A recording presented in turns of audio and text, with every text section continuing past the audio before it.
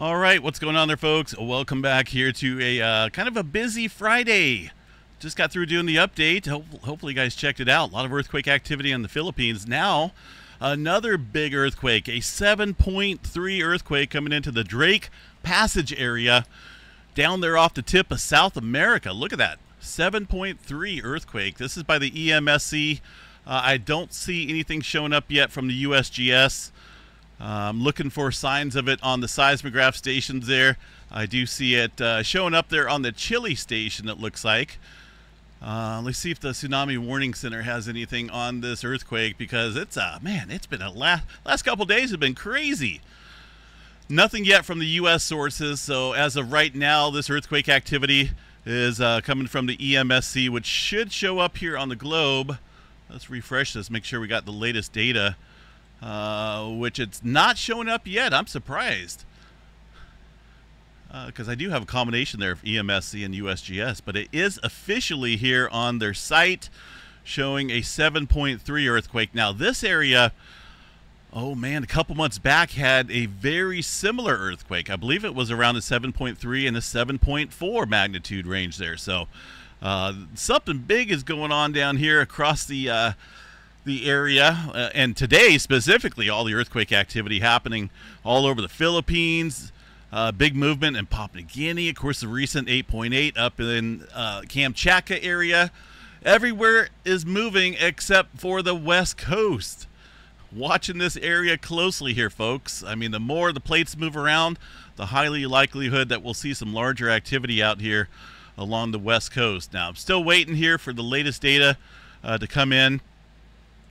EMSC not issuing. There. Whoa, that's 7.8. Holy moly, that's a near 8-pointer.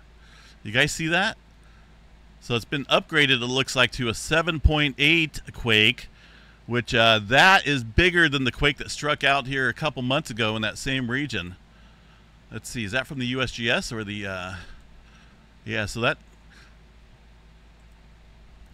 There we go. That's weird. So why do I have to go to the 7 days magnitude 2.5 and it doesn't show? Now it shows up here. Okay, I don't know. Something weird going on out here.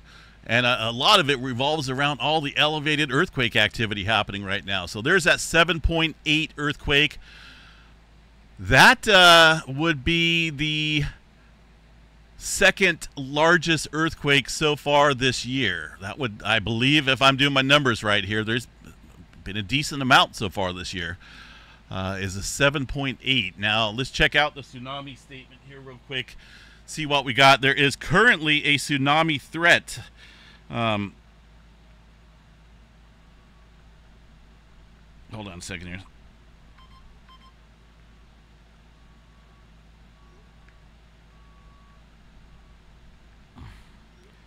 Let's see what they're stating here down across the Drake's Passage area. We need to go to the this one right here. So an earthquake with a preliminary data magnitude of 7.8 occurred. Based on preliminary earthquake parameters, hazardous tsunami waves are possible for coasts located within 1,000 kilometers. So we're talking about Chile area. Heads up.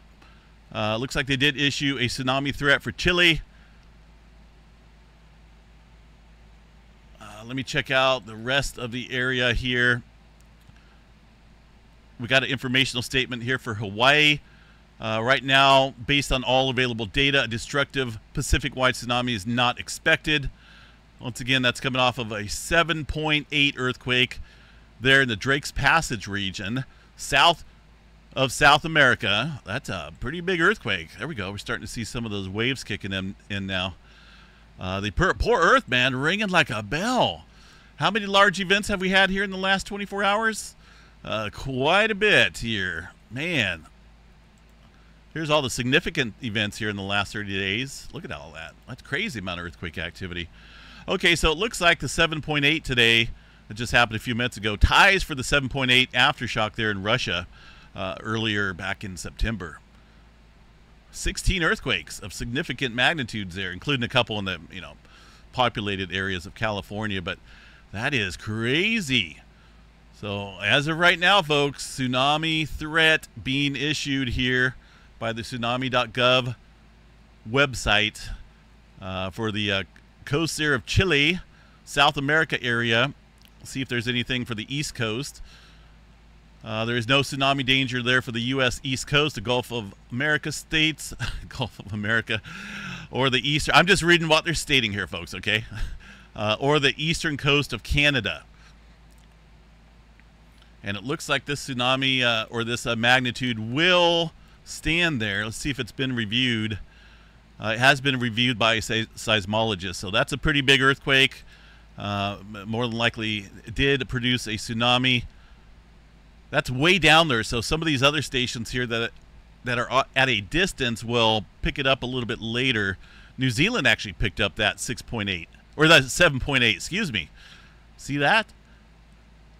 Philippines, hard to say. That may be another local quake there across the Philippines. All I know, folks, is we got activity ramping up all around the area right now.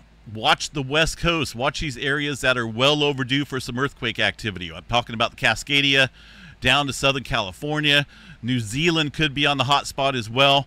That's got a lot of potential across many different areas of New Zealand that have had a lot of time built up for some significant movement to take place here soon. Watch the Nankai Trough. There's a lot going on out here, and when things are on the uptick, that's when we need to be on guard across these quiet zones. I will cover this and more, pending I get a little break in between the earthquake activity here for the Friday night update. But that's, man, I tell you what, that's a lot of earthquake activity. I do want to quick check here that other magnitude that struck earlier this year. Just going to go back here and draw a little area down across this area where that odd earthquake struck. And I say it's odd because it's off of the plate boundary.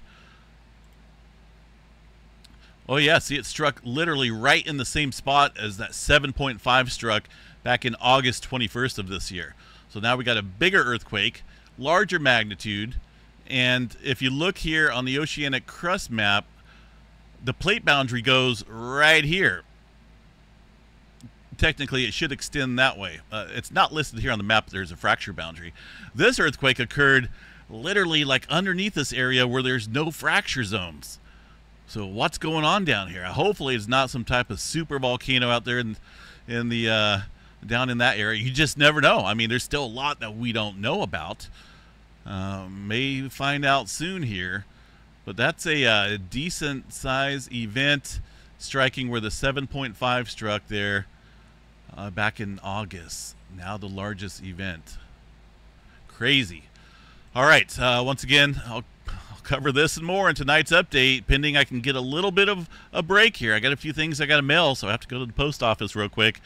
If anything happens, I'll rush back here to provide an update. But be on guard. I'm telling you, everything's moving around here. The plates are in a shuffle, and when they're in the shuffle, that's when bad things can happen, right?